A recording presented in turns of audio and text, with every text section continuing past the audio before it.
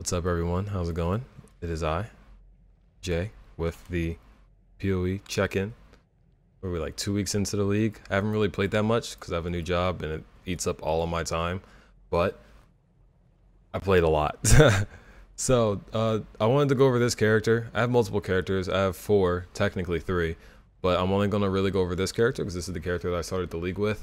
This is a Smite Slayer. Now you're probably wondering why I didn't do champion. Literally just because I don't want to play champion. And I like Slayer a lot more. This was originally going to be a Flicker Strike build, but then I got Val Smite, and then I found a Legion, and then I popped a Val Smite, and I said, why would I ever use any other skill in the game ever again? So, keeping things straightforward, I have a Paradoxica as my main hand. Before I was using Rebuka to Val because I got one of those to drop and it just has a bunch of flat damage on it, made it work really well. Like I said, I was originally using Flicker Strike and that really worked pretty well, but then I got Smite, so I went and bought a Paradoxica, nice cheap one. Replica Odysseus, obviously if you're running an elemental attack, then this is going to be like the highest damage you're going to get 9 times out of 10 in terms of a helmet slot. It's pretty fun. Definitely helped my damage a lot. In order to explain this and this, I have to, my shield and my belt, I have to explain the gloves. I'm using Comb Spirit, which gives you rage regeneration for every 100 life recovery you have per second. So, as you can see, I'm sitting here with 50 rage. Because I have Immortal Flesh, I get 339.5 life per second from this. In addition to Rise of the Phoenix, which has another 173, which it goes up to 100, which is really nice. So these two give me a ton of life regeneration that I am making use of, plus some life regeneration nodes on the tree, but I'll go over the tree a little bit more in a second. But that just gives me enough rage regeneration that I can pop Berserk, and I can have it up for quite a bit of time. Now, it's not a super long amount of time, and there's obviously builds that have a lot longer rage sustain. But I mean, this is more than enough to, you know, clear through a pack, and then you're only looking at I don't even know how long the cooldown on this is, but it's a super short cooldown. And if you pop stuff like Enduring Cry, that gives you a little bit, a couple extra seconds.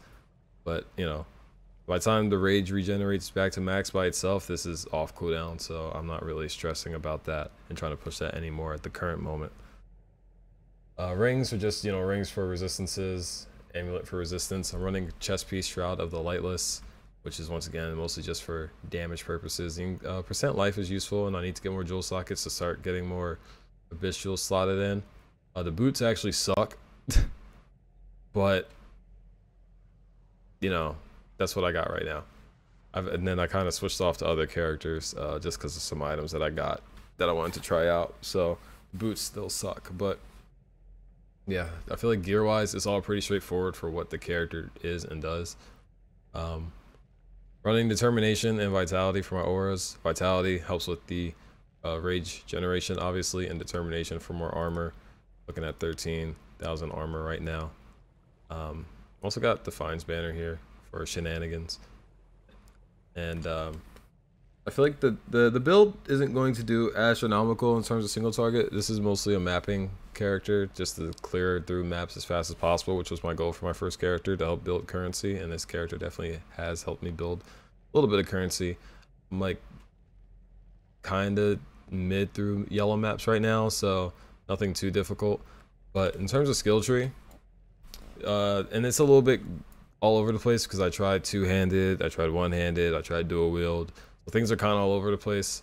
But I kind of went the normal route with duelists, went down, got the shield stuff, got life, got leech, melee stuff. Since we're using Smite, Champion of the Cause gives you increased AoE as well as improve the effect of the Smite aura, which is really nice. Life, Fort, all the arms, so you can pop Enduring Cry instantly.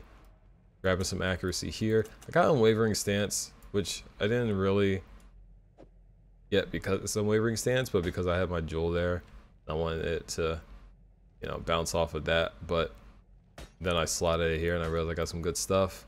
Warcry buff effect is useful. Melee crit, that's useful. Melee strike multi, that's useful. Ignites, that's useless, but we got 5% increased strength. and 5% physical taken as fire. So we got some useful stuff here, and I was pretty happy with that. So I decided to just slide it there and deal with it. But yeah, in this section here, regeneration. There's a couple of other regen nodes to get as well. Like this is 2% of life while stationary, which can be useful. Say if I'm fighting a boss and I just post up and I'm just spamming Smite, I'll be stationary, so that could be useful as well. So I might grab that. Unwavering stance, I feel like not hurting me, so I'm keeping it over here. Accuracy, more melee shenanigans, life, sword. I got the mark here, which is part of when I was running Flicker, but it still seems to be pretty useful for me. I have Point Blank, which I really don't need. I was trying out Molten Strike and I was doing okay, but I like Smite more, so I gotta respect that. And Onslaught as well. Pretty straightforward, nothing too crazy. I guess for the Ascendancy, I can go over that too. I got Impact for increased AoE, makes the Smite AoE even bigger, which is really fun. As well as when I was running Molten Strike and stuff like that, makes the balls when they explode, hit the ground and explode, makes them bigger AoE, helps them overlap and do more damage. And Brutal Fervor and Endless Hunger for more leech, which I think if I was to continue with this character, I would drop Endless Hunger and grab Bane of Legends and Overwhelm. That's the thought process. So yeah. So let's go into a map. Like I said, the character isn't amazing. Like I said, I'm also like mid through yellow maps right now. I'm like just really starting to ramp up with those. Let's grab a map that I actually enjoy though. So sure, right?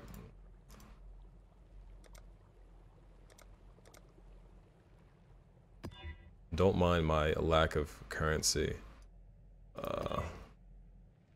I've gotten a couple divines to drop this. Like I got like 3 divines to drop total, which is why I just wanted to experiment with other characters and try them out. And why this character kind of been sitting here gathering dust since league start. Yeah, we pull up on the map, let the rage build up, pop Blood Frenzy, computer catch up, and then I don't even really think about popping Berserk. But when I feel as though I do need it, just pop it. Embrace the damage.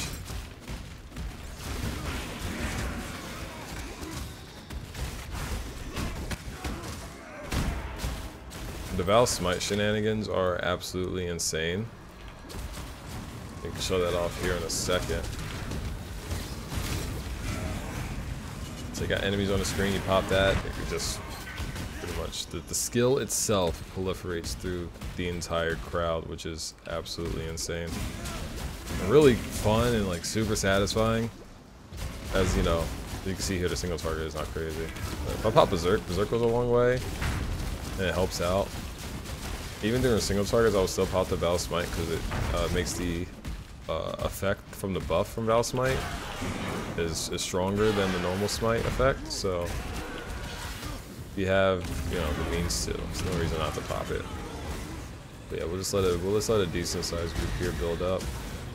And then I'll pop Berserk, and I'll pop Val Smite, and then they're pretty much all gone, which is really nice. And it'll go off screen too. With as much AoE as this has, it'll go off screen and it'll do its thing. So the clear is really good here, especially when a Legion pops up. That's kind of where my Atlas tree is right now, is just Legion and like general map stuff. I'm no Atlas professional. I don't play like hardcore. I killed each endgame boss once, and that's pretty much it. I don't really play to hit the super endgame. So, so while it's here, we'll also talk about the league mechanic, the Forbidden Sanctum. That was called, I guess. Which I have some stuff built up, so I guess we'll do one of these. I like it a lot. I'm a big roguelike kind of guy. This doesn't really scratch the roguelike itch, but I see the foundation of it and how it affects it. There's just a couple things I don't like. I like the resolve being the mechanic here to really limit your progression. Nothing here hits particularly hard. I don't think I've ever died in here with any of my characters. but I definitely like the resolve thing being the factor that you know makes or breaks your character. However, what I learned, especially with this being my first character, is one, melee sucks right now, but two, two is that this is a little bit harder if you play melee, especially if you play like true melee. Like I can stay all the way over here and still do damage, right? I can stay a pretty decent distance away. Not full screen, but far enough that if he starts doing an attack, I got plenty of time to move. Ranged builds 100%, and they've kind of always had the advantage. They can stay super far away and don't have to worry about their resolve at all. Which is eh. The different enemies there, they have super telegraphed attacks, so that's really cool. And that makes sense for something where if you get hit, you're at a disadvantage because you lose resolve. You might not die, but you're going to lose resolve, which means the odds of you losing the Sanctum are higher. So having enemies that have these very telegraphed attacks is good, because that gives you the chance to get out the way, make it fair. But once again, your melee, you got a lot more distance to move, which means you're more likely to get hit compared to someone that's playing a magic or using a minion where they can be whatever they want to be on the screen. That just comes with the territory being melee though. Really, what we should be talking about is how melee needs a extreme buff. That's really what we should be talking about. And melee should be able to one-shot everything, and more importantly, Wild Strike should be the most busted skill in the game, but that's a video for another day. The rooms here and moving between the rooms I like a lot as well. Just, you know, having to pick between not only which room you go in next, but where that room goes. So in this scenario, I have the boon that lets me see an additional room ahead. So in this case, like, I can plan out, okay, I'm here right now, trap some more damage, cool. If I go here, then I can go into these two rooms. This room has stacked deck if I complete the Sanctum. So if I think I'm going to go far, then I can go towards that room. Or if I go down here, well, I can't go into this room, but if I go down here, then I can also go to the merchant and buy a bunch of boons. But I know I don't have a lot of coins, so it would make more sense to go in here where I don't even get an affliction, and I also be able to get some items. I don't have to get a boon or what's it called, a debuff, a curse or whatever. By going in here, I can just go here, here, and then finish and go to the boss. I like that. I think the bosses are pretty cool as well. I completed the Sanctum once. I'm working on a second completion right now on my other character, which is a minion build, which is a dancing dervish build, which I love all my heart, but I need to get more items for it. I like all the bosses. They all have decent telegraphed attacks as well, but I think they could do a little more. It's like here my build sucks, so like this is the room probably where I'd wipe because I'm being an idiot, like right now.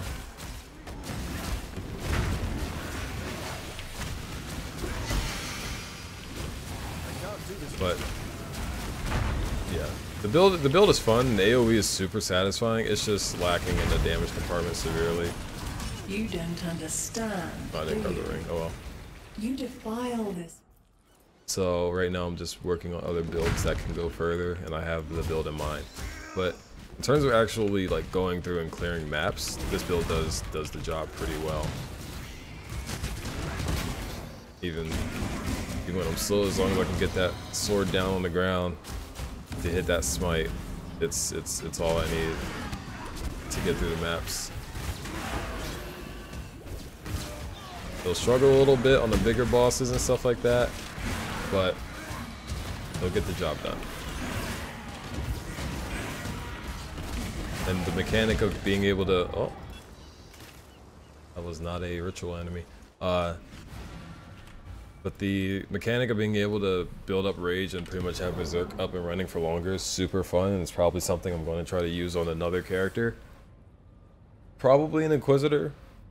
If not, just running it, just like raw dogging it on a Berserker for absolutely cranked damage. That's probably what I'm going to do. I'll also admit, I haven't played in a very long time. So they did a lot of changes. For example, crafting, harvest crafting, completely different. I love this. This is amazing. I go into harvest and I just pick whatever color I want. I kill it and I can use the crafting stuff later for whatever craft I need. This is an amazing change. I love it. Some people might hate it. I don't know. I don't know what the reception is. I wasn't playing when they changed it. Unless they changed it with this patch, then I haven't heard anyone talk about it. But really good. I love it. In terms of my other characters, I have my Dancing Dervish character right here, and then I have another character. It's a Scion. It's an Ascendant. This was just for experimenting with some of the different items that they added. Like right now, this character has the, if I can remember the name of it, the Sandstorm something helmet that gives spells the same base crit chance as the weapon you have equipped, and then you would equip that with the Triponon, whatever it's called. Yeah, Triponon. So this has 100% crit chance. This helmet makes it so your spells have the same crit chance as the weapon.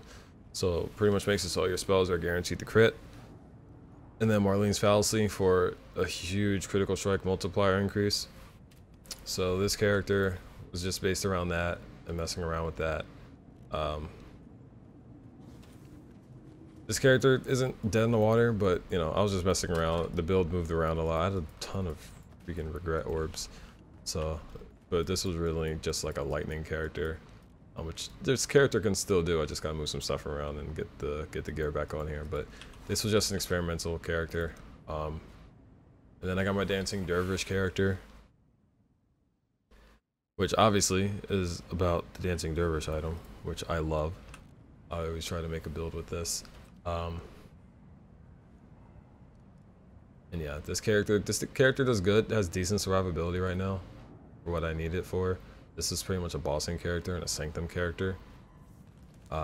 Doesn't really clear maps super fast, which I was thinking about respeccing. It's Necromancer right now. I was thinking about respeccing to Occultist, like the very first Dancing Dervish build I did, and using Profane Bloom for super clear, and then just doing a bunch of resistance shredding. But before I do that, I want to get an all-white Triad grip. So I'm waiting on that.